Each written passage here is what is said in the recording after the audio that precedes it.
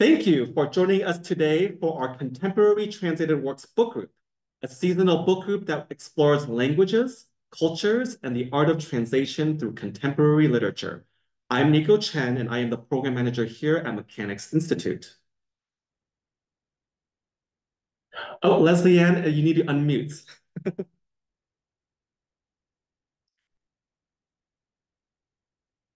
Leslie Ann, Yes. can you unmute and do your introduction? Oh, was it muted again? Oh, goodness.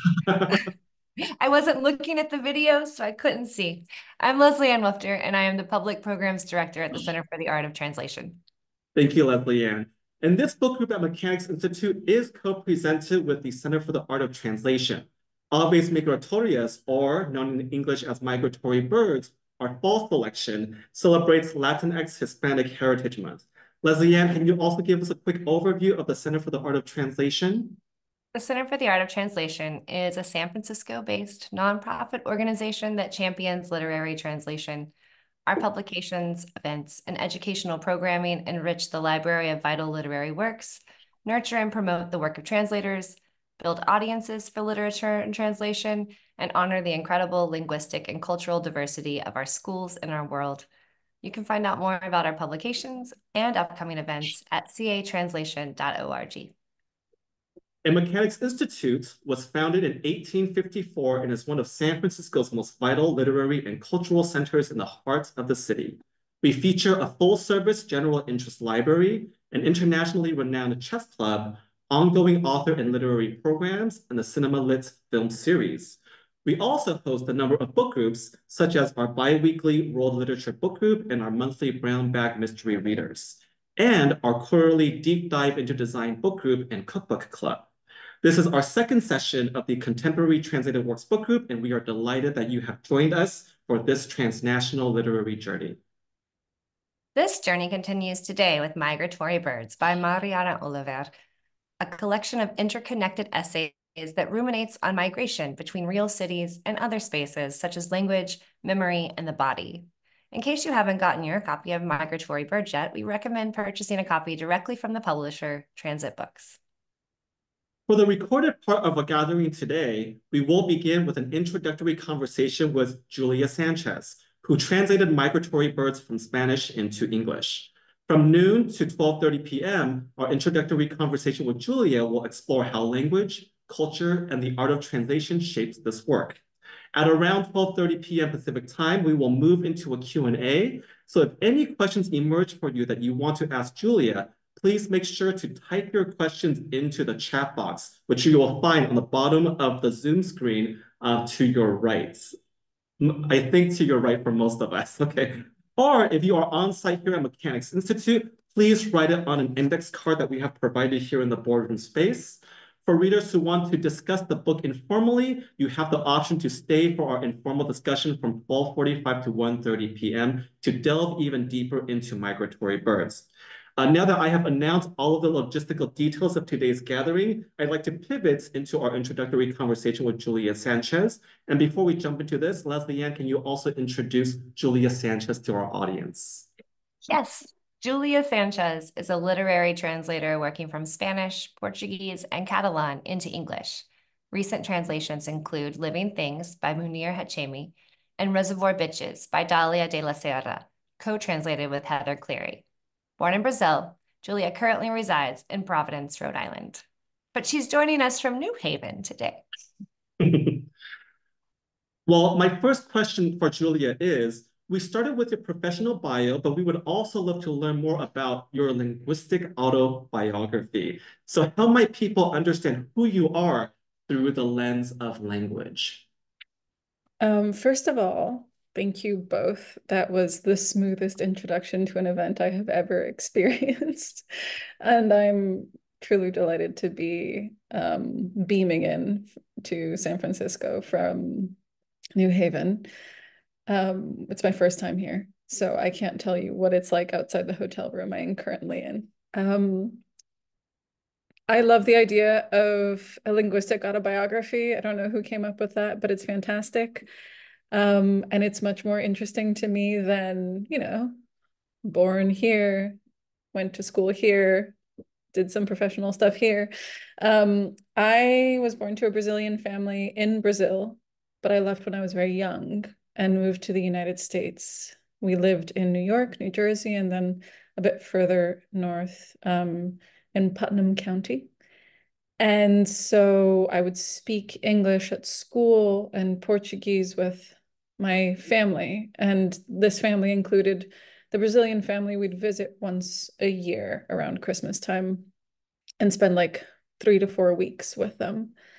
I found out in my adulthood, I think maybe like 5 years ago, that when I was a kid, I would, and we went to visit family in Brazil, I would go silent, entirely silent for like a week while I acclimatized to the new language and culture that I was entering. And then I would open my mouth and just speak seamless Portuguese, like the tiny little Brazilian that I was. And then the same thing would happen in reverse when I came back to the United States. The teachers would get really freaked out and want to know if I was okay because I was generally quite chatty, and suddenly I was this tomb. But anyway, that sort of is my language autobiography until I was around 8 years old when I moved to Mexico City. And I lived there for around 5 to 6 years, and I spoke very Mexican, like Mexico City Spanish, but Mexico City from a certain class as well, what we would call in Spanish fresa.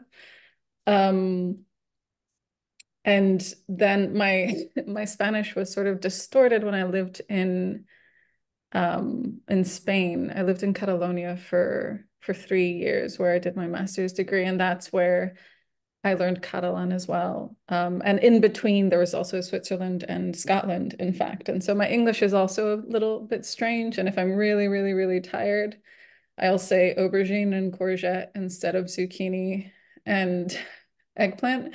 And I've had to teach myself to say progress instead of progress, and buoy instead of boy, and all of these different ways of pronouncing English. I consider myself a heritage translator, which means that I translate from the languages of my upbringing. And I count Catalan and Spanish in those, even though we spoke Portuguese in my family, because my family were actually fairly recent immigrants to Brazil, and they were from Spain and Catalonia specifically. And so it was sort of kismet that I ended up translating from these languages. I speak French-ish, kind of Swiss French, but I don't translate from French. I think that maybe I'm missing that effective bond, maybe, from that language. That was a bit rambly. Apologies. No, you have a fascinating linguistic biography. Thank you for sharing with us. I want to talk more about your bond with Swiss French, or lack of bond with Swiss French at some point in the future. But for now, I can see so many similarities between your linguistic biography and what I read in Migratory Birds. I could hazard guesses on what drew you to this work, but I'd rather hear it from you. Could you share a little bit about Migratory Birds and Mariana Oliver, and also what drew you to this work in particular? Sure. So Migratory Birds is this very slim collection of essays that sort of circles around the topic of migration, and I think belonging and home, which also is, of course, contained in the idea of migration. I came across it on the website Letras Libres, which at some point, I don't know if I've just like fabricated this memory, but we're going to go with it. They used to have this interactive map, and you could see the essays they'd published by writers in different places. And because I'd grown up partly in Mexico, I was very drawn to writing from that country.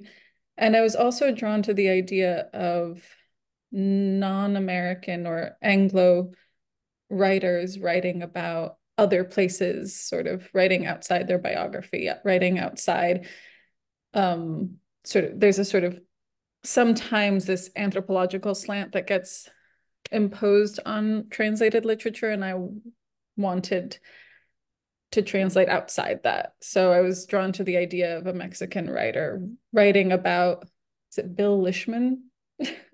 Who's famous because of the movie Fly Away Home with Anna Paquin, though that never gets brought up in the essay. Yeah, I was drawn to the idea of how generously also she writes about figures from outside her home country. Mariana is an endlessly fascinating writer.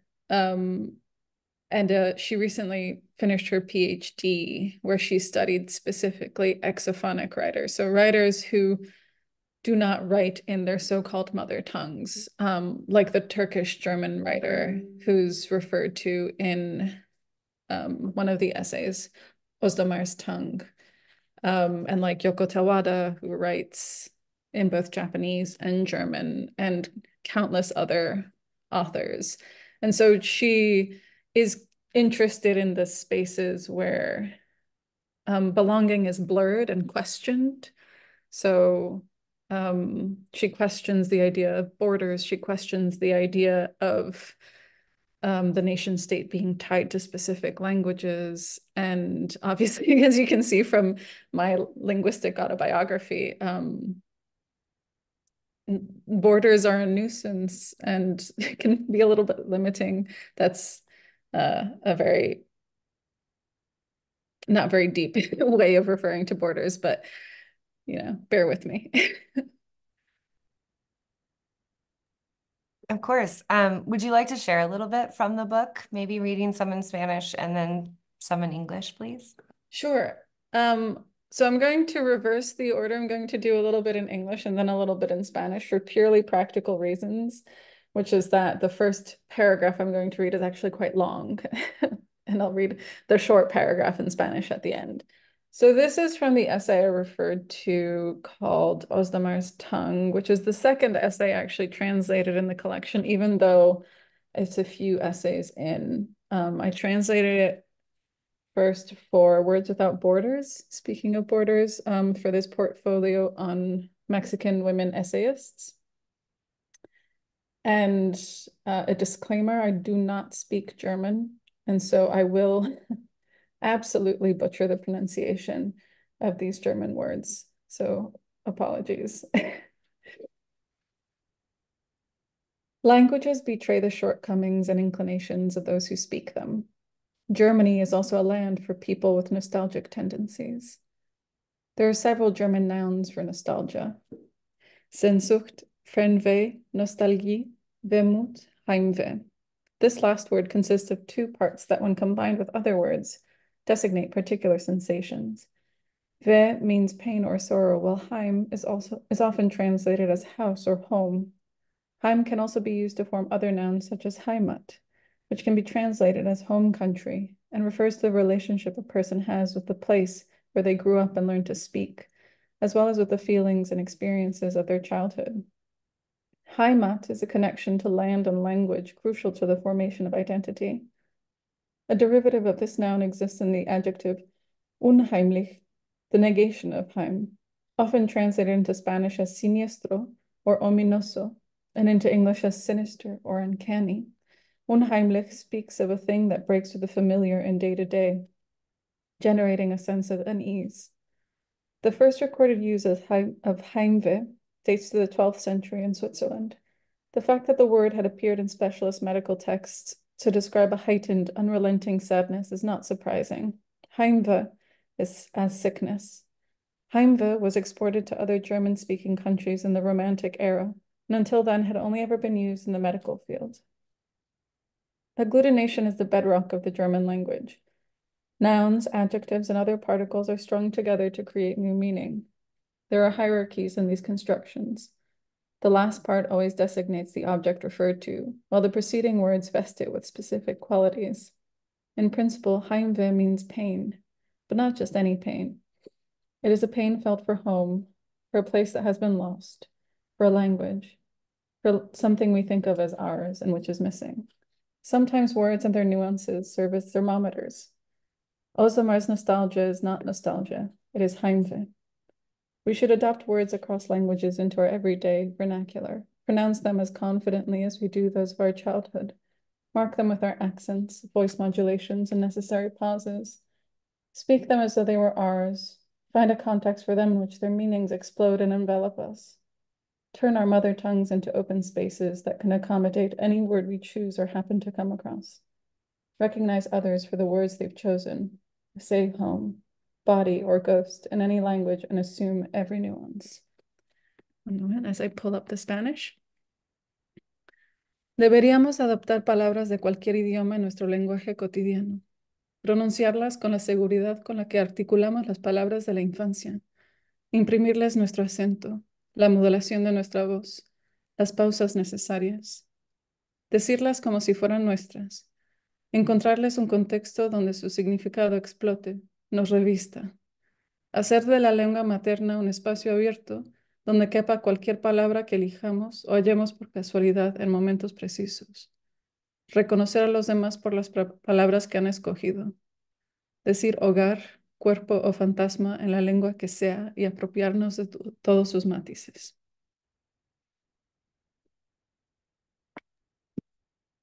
Thank you. I love that line from this book that talks about taking words and making them your own. I can imagine that it was pretty, I guess, probably all translations are difficult, of course, but it's interesting to translate between Spanish and German and English and put all that together in one sentence in that way. Could you talk a little bit more about your translation process with this?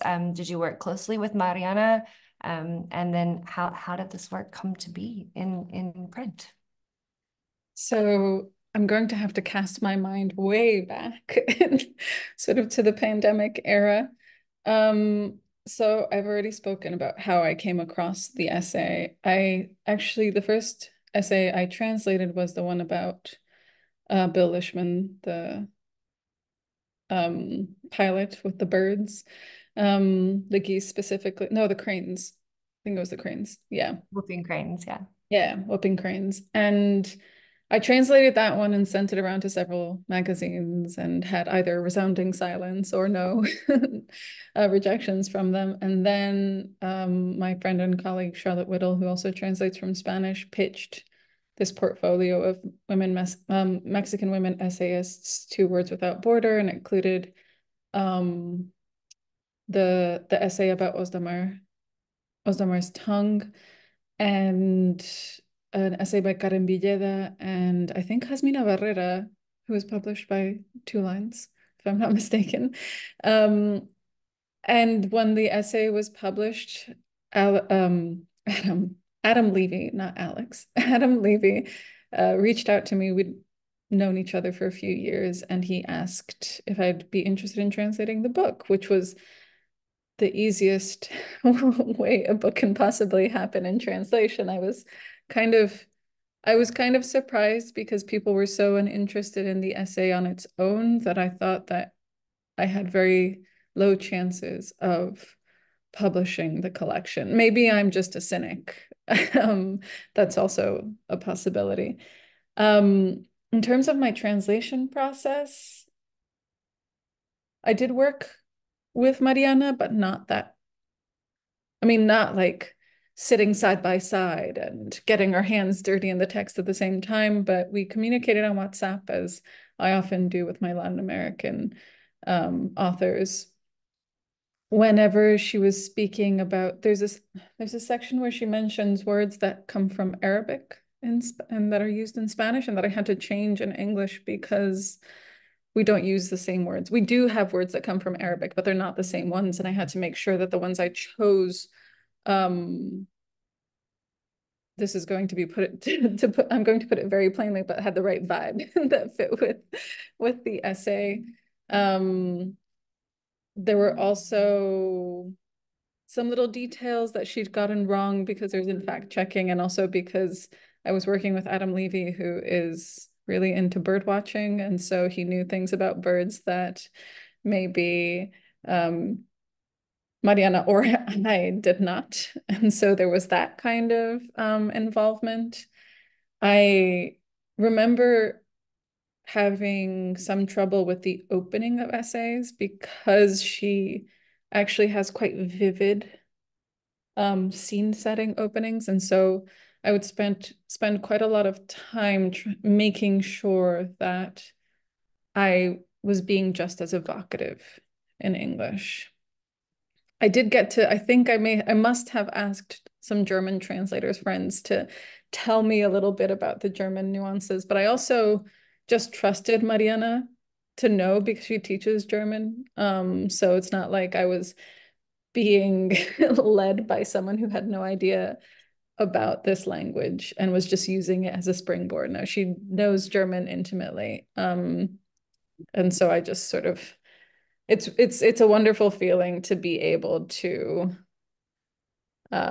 trust entirely in the author you're translating, which isn't always the case. The other parts of my translation process are possibly really, really boring and nitty gritty. Just, you forge ahead, and then I have this habit of, I translate in spirals, if that makes sense. So I will translate, say, 1,000 words in a day, and then the following day, before I translate new words, I edit the 1,000 words I'd done the previous day to keep the tone alive and to keep the voice consistent. I find that returning to what I did the previous day helps me. And it just means that even though I'm moving quite slowly, what I'm creating tends to be quite polished. By the time I get to the end of my first draft, there are still questions, obviously, because I try to bombard my authors with questions only at the very end of the process, instead of like emailing them every 2 days being like, what do you mean? And where did you get this quotation? Authors are really, really bad at keeping track of their sources. And so I'll find myself trying to figure, like, back translating to try to figure out where this is from. But yes, I'm sure there's something I've missed. Reading aloud is also really important, which it is for Mariana as well. When we were thinking through this sentence with a new Arabic word, she wanted me to record myself reading it to her so she could hear it and see if it worked rhythmically. Thank you so much for sharing your fascinating translation process, Julia. And I want to kind of move into the essay form. And so, I also work as an English teacher, and usually when we are writing essays, I tell my students that the essays are often explaining something or arguing something. But I sense that this collection of essays is doing something a little different. So from your translation process and your deep work with this interconnected collection of essays, what do you think that Migratory Birds is doing? Is it explaining something or arguing something, or is it doing something else? I would say that if it's explaining or arguing, it's doing it very much in the background. And what it's actually doing is presenting information and presenting new ways of looking at that information. Mariana is very interested in, at least in this essay, in this essay collection, she seems particularly interested in the people who are sort of forgotten by history. So women, American policies in Cuba, that, these big historic moments, but she focuses on, the children in Cuba who ended up being sent away after the CIA frightened Cuban parents into thinking the Cuban government was going to steal their children.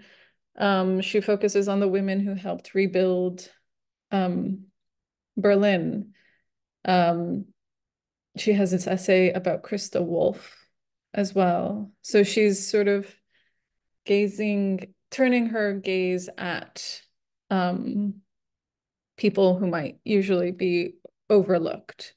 But I don't see her as having this making an argument exactly. There's this beautiful tradition right now. I don't know if you can call it a tradition since it's happening currently, but specifically Mexican women essayists who are writing essays in this very fragmentary form. It's almost imagistic. Jasmina Barrero does that as well in her essays, and so does Mariana Oliver. So you'll have these short lyrical sections where they're meditating on something. And yeah, I feel Mariana and Jasmina have a very similar, not to use this word again, vibe. And interest as well, and interests. Did that Thank you so help much. the essay form? I was scared of that question. I was like, oh, people have written so much about the essay form, and I don't know any of it. I mean, I think it's fascinating to sort of just hear your interpretation because I think that sometimes we think that the essay should have an answer, but I think through your sharing of what she is doing, it almost makes me think about like the open question, right? The essay kind of expanding upon a question rather than having to cinch into an answer explicitly and immediately. I want to move on to the topic of culture. These essays, while originally written in Spanish by someone who was born in Mexico City, cannot quite be contained within the confines of Mexican culture. And it kind of reminds me of this anthropologist by the name of Clifford Geertz, who talks about the study of culture as actually porous, as leaky containers. And these essays kind of show us how these cultural and national boundaries are not only porous, but also politically violent at times. It's a work that is international and transcultural in scope. And so when translating this work, how are you making sense of this thing that we call culture? Does your understanding of culture shift as you are also translating this work? Because of my itinerant upbringing, I think of culture as these codes or as this like space that you have to step into and adapt to and figure out in order to move more smoothly through a new place. And I think I get the sense, maybe this is just me projecting, that this is how she's also presenting culture as this very much created almost space that you enter. I'm trying to think of how are you making sense of how am I making sense of culture?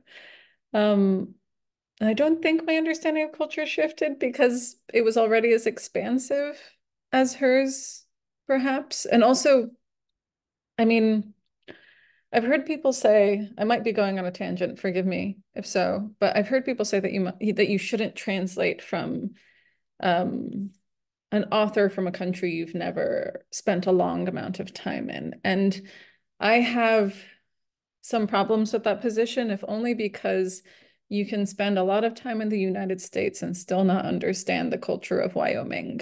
And you can spend a lot of time in Mexico and still not understand the culture of Aguascalientes. And same with Brazil and not understand the culture of Salvador da Bahia. There are so many different little pockets of culture within what we consider the wider culture, which is often tied to a language or a nation state.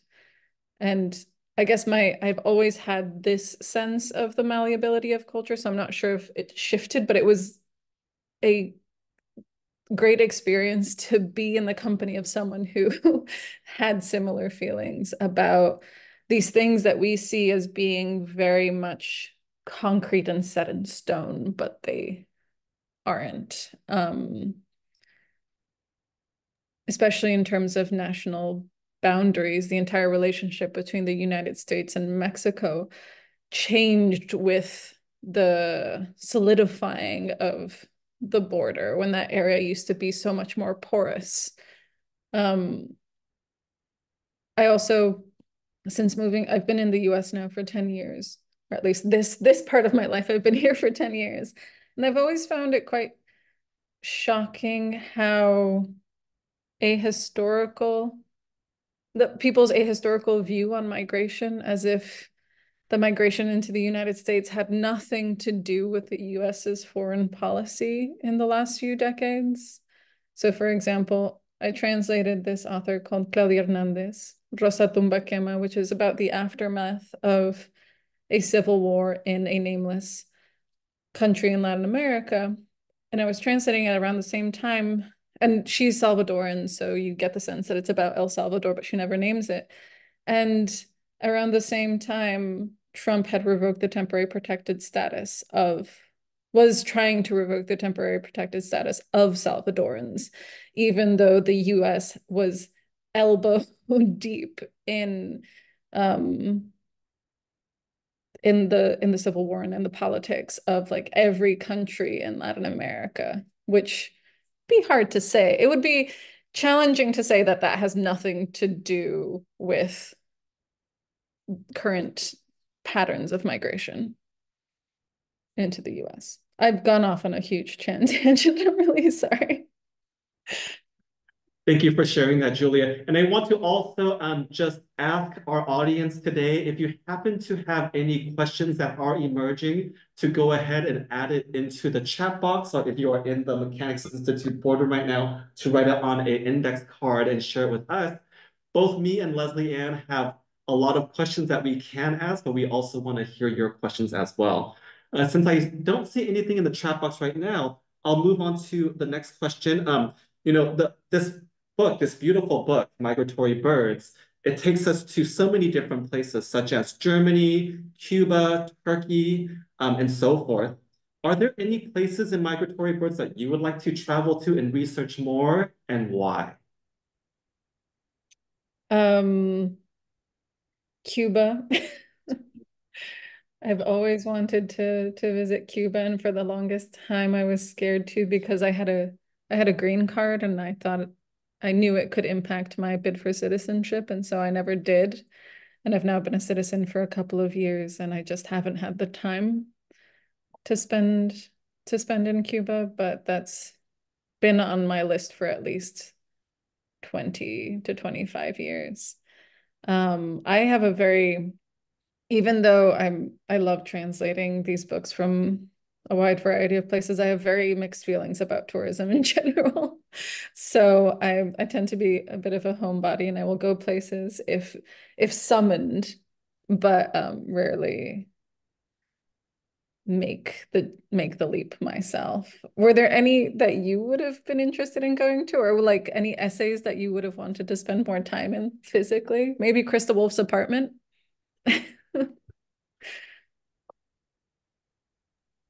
I definitely want to go to Cappadocia, if that's how you say it. When I was reading the book, like for the second time, I realized that I did know that city because there was some influencer on Instagram that was posting traveling there, and I was, oh, it's that place. And it changed my entire reading of it because then I immediately had a visual, which I didn't have the first time I read it. So I would love to travel there.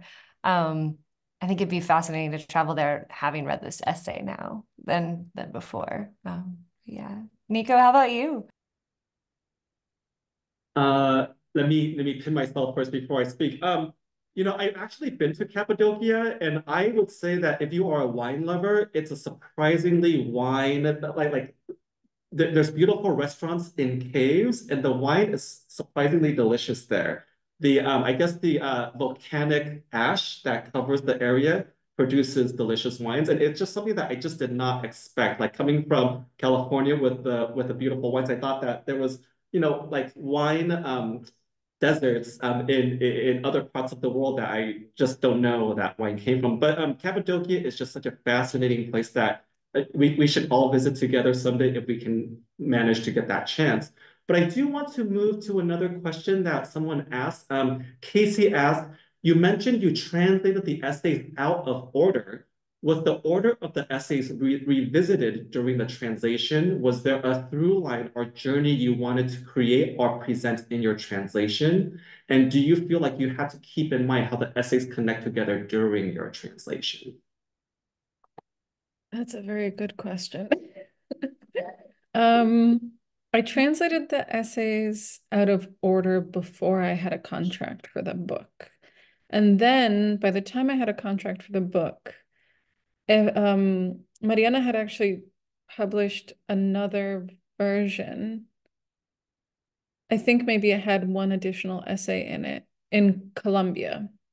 So she's been published by small presses, and the one in Mexico was attached to I think the Fondo Nacional de Cultura, so it's like a government body, and she won a prize for it, and that's how it was published. And then after it was published, a small press in Colombia took it on, and I just sort of forgot the Mexican edition at all and focused on the Colombian edition because it was the most recent one. I'm very bad at looking at, like, taking a step back and looking at the book as a whole when I'm translating, because I'm so tuned in to the smaller decisions that need to be made. Like, I'm very much focused on the line level, and I almost I heavily rely on editors to help me take that step back and have a more global view. There are also time constraints in that I have to work quite quickly. When I submitted the book to Adam, I can't remember exactly what he said, but it was something along the lines of, why didn't you tell me that this is more like a book sort of circling obsessively over the idea of migration? Like, why did you like pitch this as a collection of essays? And I was like, I don't know. This is not, my forte is not sort of looking at things from afar. I think she does a very good job herself at creating a through line and at exploring these issues and building on them. It's kind of wonderful that she ends the entire collection at home, and she also reveals this little bit about herself toward the very end, where one of my favorite essays is actually the last one, which is Blueprint for a House. And she has a section at the very end where she says, I've always wondered if a stranger walking through our house while we were out would have to go as far as the bedroom before realizing that two women live under this roof. And you just you don't know, because she's very much not in most of these essays, even though, you know, we have her voice, we have her perspective, we have the way she is structuring things, and every so often we have an eye. She's quite hidden. And then she reveals herself at the very end in the home, which is like the most intimate place. After going all over, not all over the world, but, you know, various parts of the world and parts of history as well.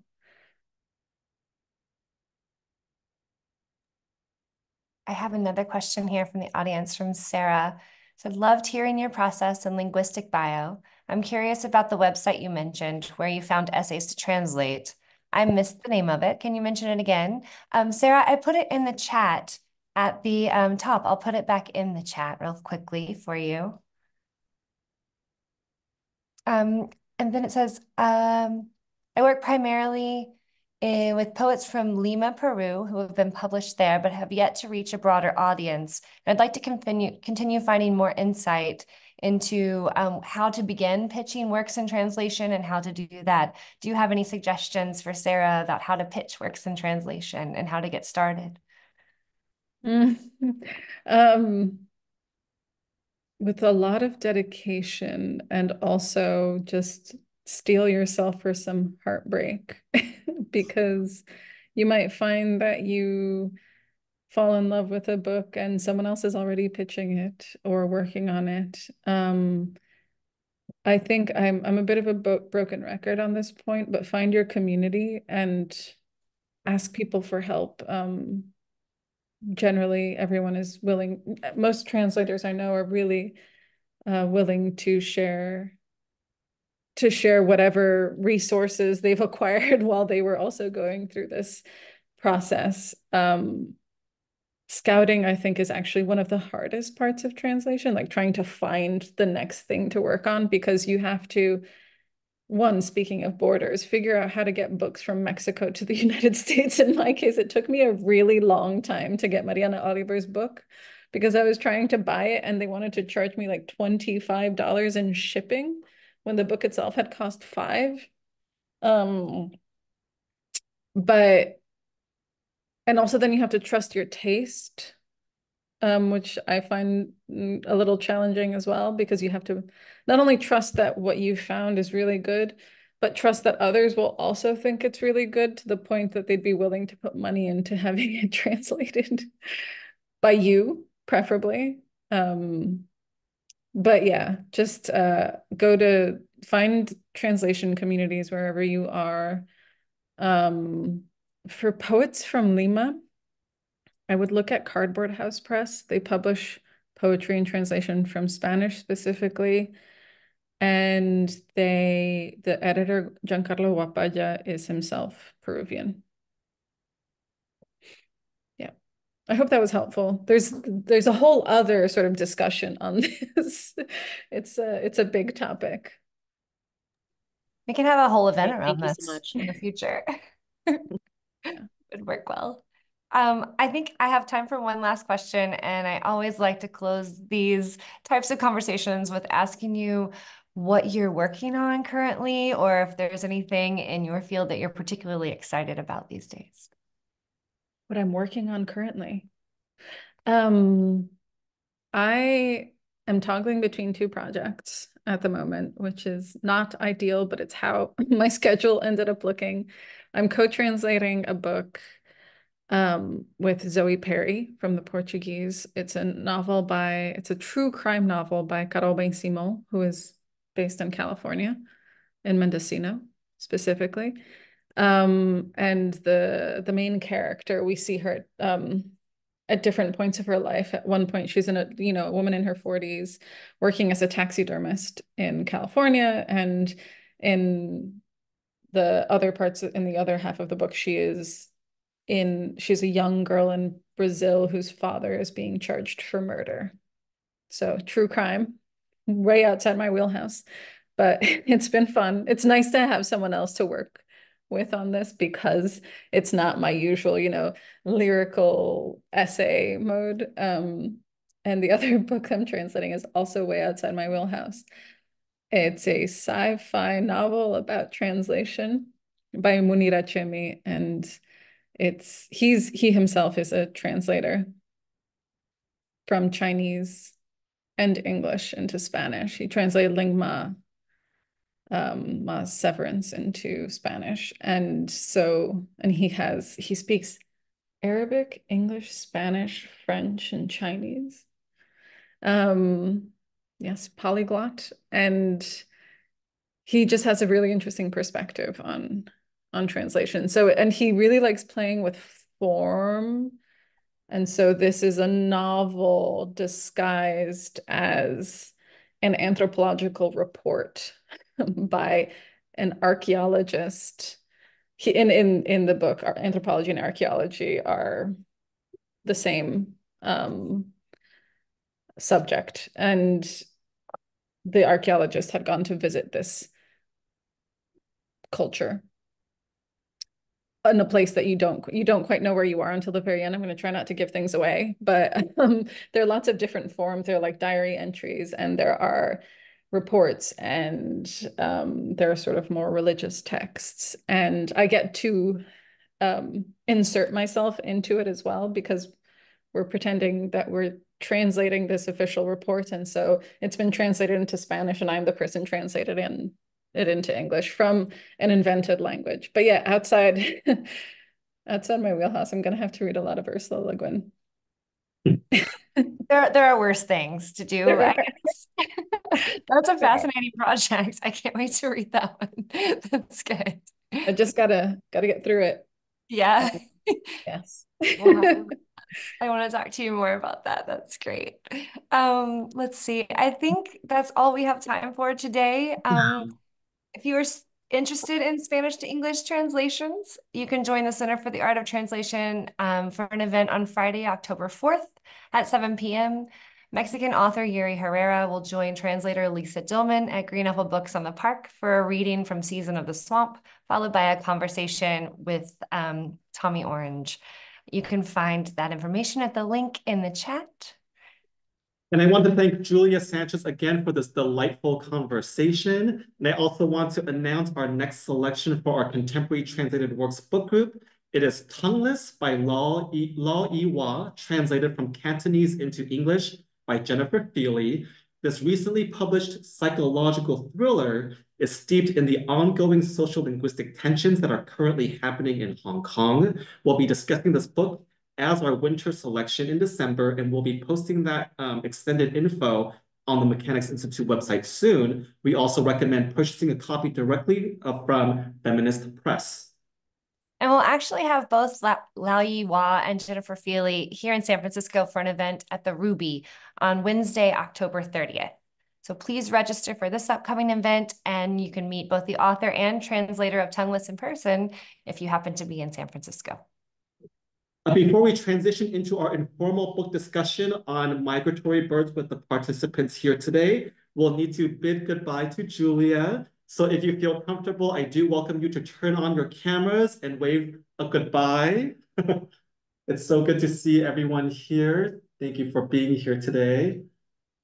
Stephanie Nisbet says, thank you, Julia, in the chat box. And Julia, we are going to ask you to leave so that we can have a private, informal conversation with the participants. Thank you, Julia. Yes, thank you so much for having me and for spotlighting this book.